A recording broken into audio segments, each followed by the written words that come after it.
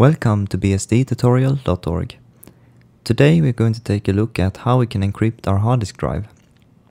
And encrypt our hard disk drive is one way to make it secure in case we get our hard disk drive stolen, so people need to have a file and they need to have a passphrase to be able to open it. Before we start, I just want to warn you about one common thing about disk encryption. The most common thing is that when people say that they have encrypted a hard disk drive, in the same moment they have also lost all the data on it, because perhaps they have been losing the encryption key, or either they have been losing their passphrase. So please be careful when you do this, and so you don't forget anything, to lose any data that you cannot get back from the hard disk drive. I don't know if this will be commonly used, but I mean that it's cool to be able to encrypt a hard disk drive, but you really need to have very sensitive data to take the worth of doing this, because it's very big risk that you lose the data in other way if you forget your passkeys. So we are going to use one of the method with this together with the GEOM, which is called the GEOM ELI. And to be able to do this, I think first of all we're going to add a hard disk drive to the machine which we are going to work with. In my case I'm using VMware.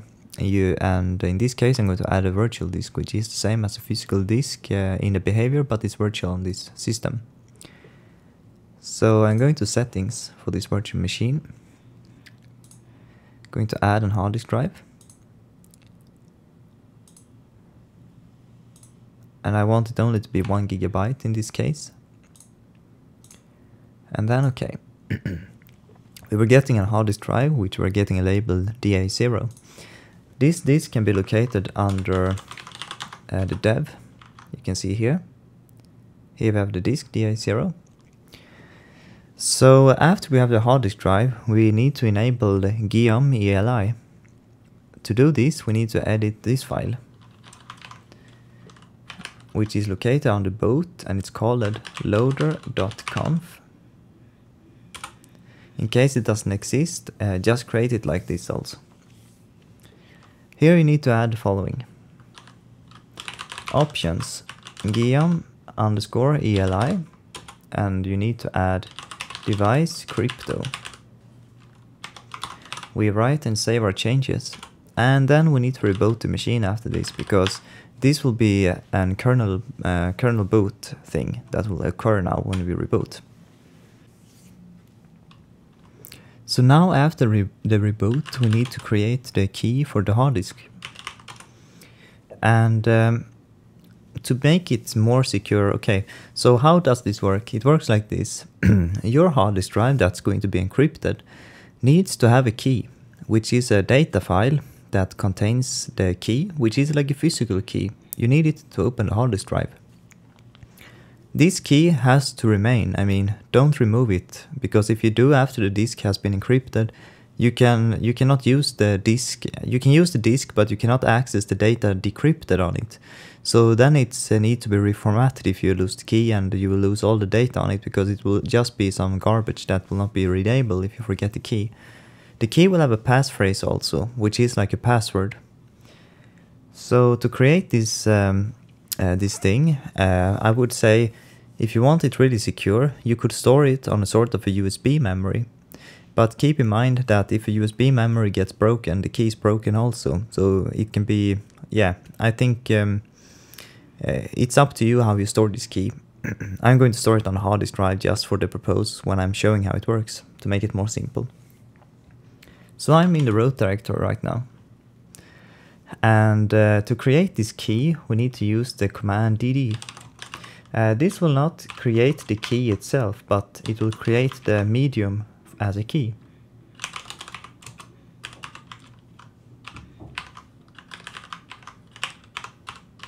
I will call this file da0, the name of the disk, .key.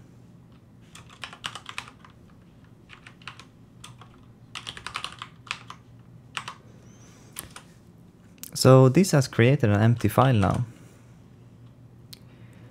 or a file with something. So this is the file you can see here, da0.key. This is the one we're going to use. Now we need to tell GEOM that we want to attach a device on this one. So we need to init the key for the device. And this is done with this command.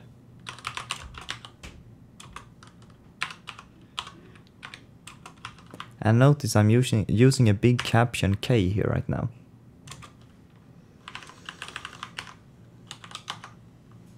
So that's the key in the root category right now, da0.key, and I'm going to use, now it's the disk I'm going to use it for, which I detach it to. It should be dev da0. And when I press this command right now, it will ask us what passphrase we want.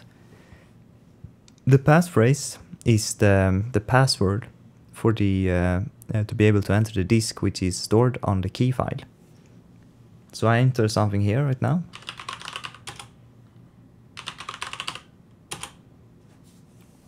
And this will take a while. And now we have the key created, which is created for the disk da0.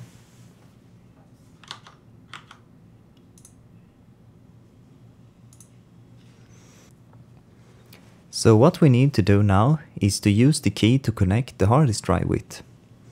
This is done with the command GELI attach, and now it's a small k here. The key file, which is this one, and the hard disk drive,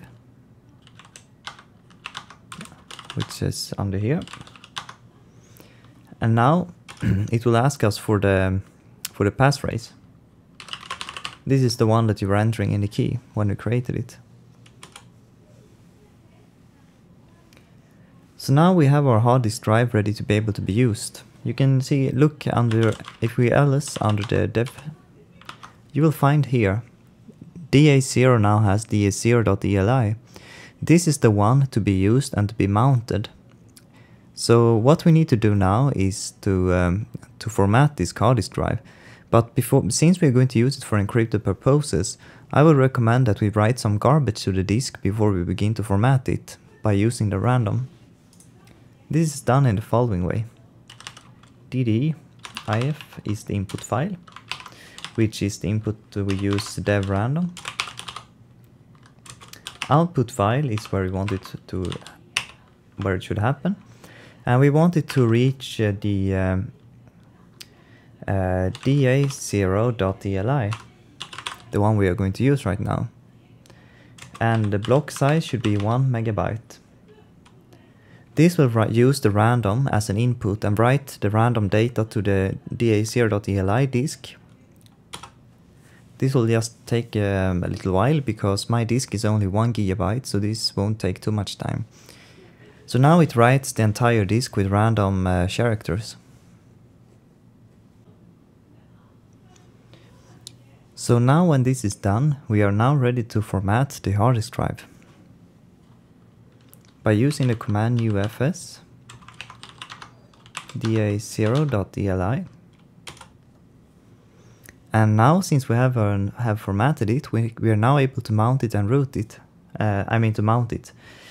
And I'm going to create a directory called private. Or I would call it encrypted data, for example. Or encrypted disk, let's call it like that. So now we have the folder encrypted disk.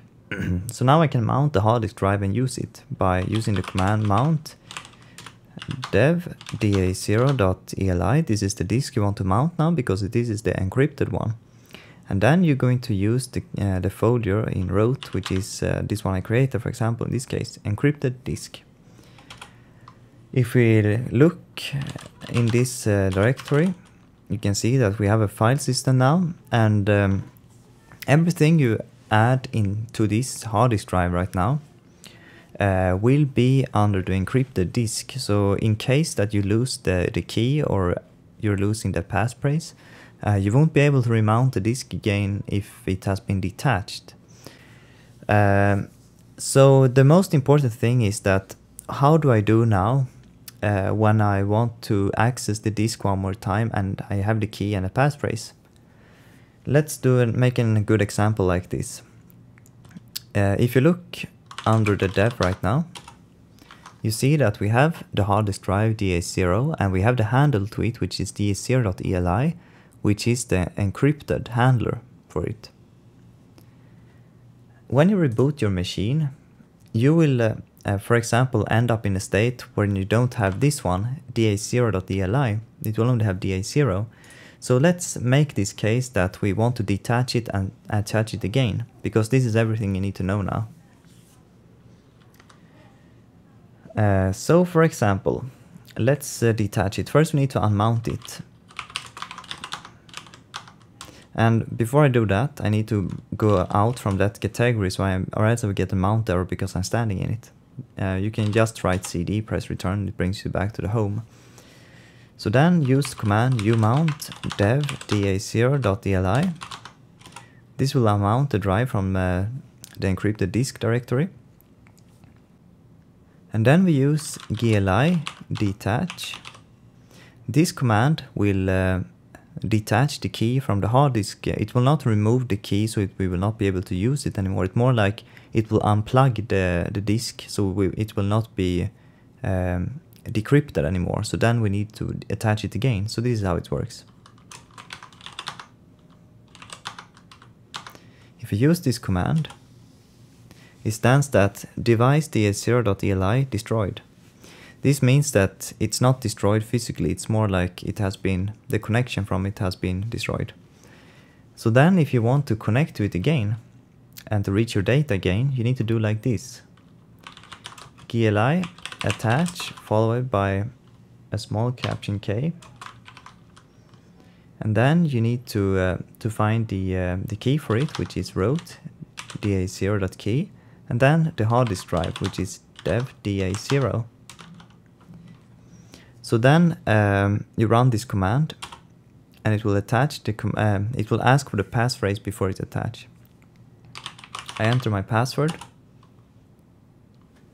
and then we have the hard disk drive attached again. So then you just need to mount it like this.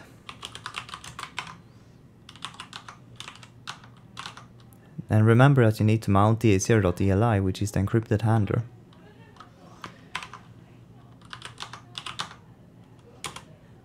And then you can go to the hard disk again. And here you have the hard disk drive. So these are the steps you need to do. This was everything for how we can decrypt, how we can encrypt and decrypt the hard disk drive. And I want you to remember that it can be very problematic if you lose your key. Keep that in mind. So I don't really know any use of encryption. If you have such data that is so sensitive, it's more like if you're working in some secret project and you need to move between laptop and your home, and then you need to have some security moving the laptop between the work, perhaps. That would be one way. And in case that you want to use your hard disk drive for something else, just keep in mind that GELI won't write any metadata on it, because the only thing is that you have the file, which is the encryption handler, which is the key. And you don't need to remove any data like you were using for example, using Geom for RAID mirroring, because then you were needing to destroy the mirror.